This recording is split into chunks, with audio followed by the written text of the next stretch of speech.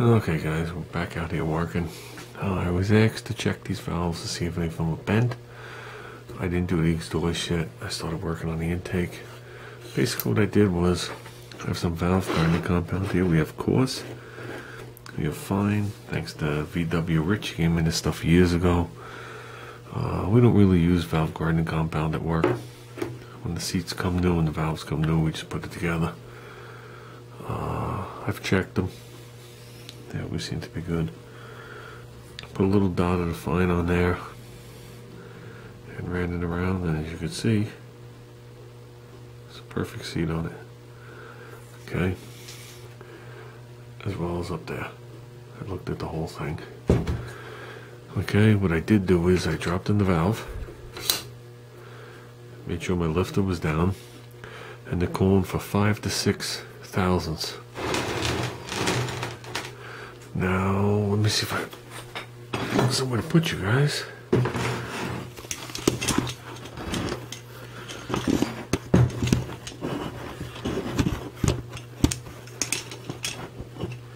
Okay, these pieces of wood are not ideal. Basically what I have here is, I have my feeler gauges, lay them in front there. And what we have is, we have a 5 thousandths, which I put in here. I do it, I lift up the valve. Put it back down. Valve does not turn. It goes in and out nice. Okay, so we stepped up to a 6 thousandths. Put it in there. You just feel resistance, but the valve does not turn. I know you guys can't see my hands. Okay, if you put a 7 thousandths in there, you get resistance, but the valve's turning. So I call that 5 to 6. It was about 4 when I started. So basically what I'm going to do is I'm going to put the spring in there. Sometimes it'll shrink down to thousandths. Let's see where we land. Then we'll move over to the exhaust. And that's it. Hold on, guys. Okay, guys. Got the valve spring in. I'm not going to pay any attention to the 5 thousandths. I'm going right to 6 thousandths because that's the limit. Okay, if the 6 thousandths doesn't fit, we work backwards. 6 thousandths goes in. Jump right up to 7 thousandths. 7 thousandths does not go in. So they want 5 to 6. 7 thousandths just almost did it. So I consider that good. Let's move on. Let's check this exhaust valve, which my tool is kind of like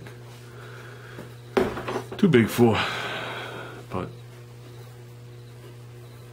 it does not appear bent to me. But let's lap it in. That's the perfect way to tell everything that's going on. It tells you if there's any burn spots, pits in your seat, let you know where it's sitting. So let's see what we got. I'm going to have to excuse me for a couple minutes here while I redo what I got to do.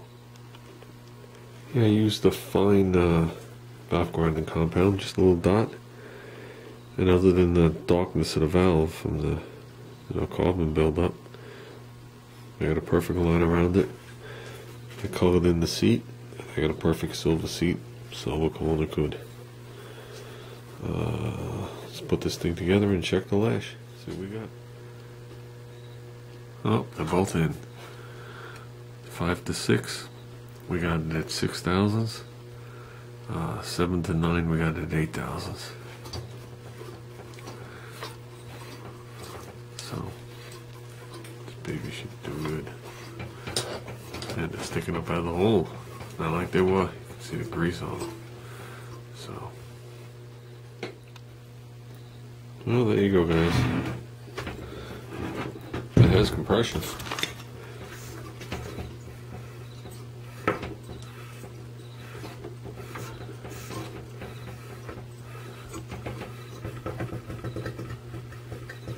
Nice, huh?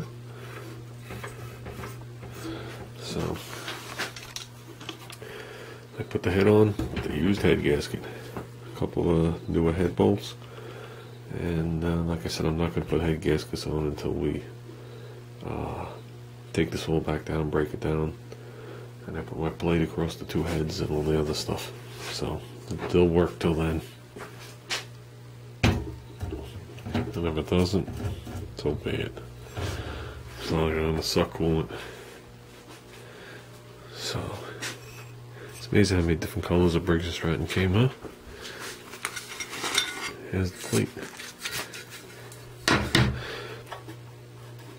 I was gonna put the coil on, but it's too late now. I actually came out here to ride the bike, not to play with this thing.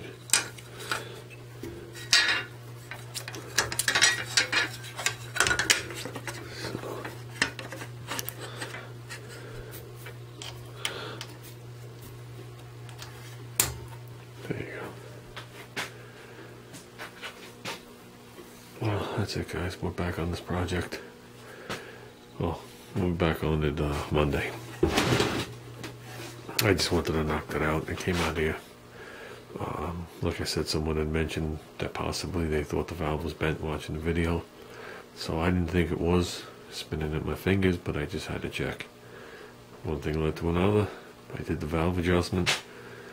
We're on the money, and that's it. I would like to definitely open this thing up though, or look at the connecting rod. I still remember having one of my motors when I was younger where I shaved the connecting rod down and lightened it. If that's the case, I'm going to swap it out. But that's, like I said, after we get everything done.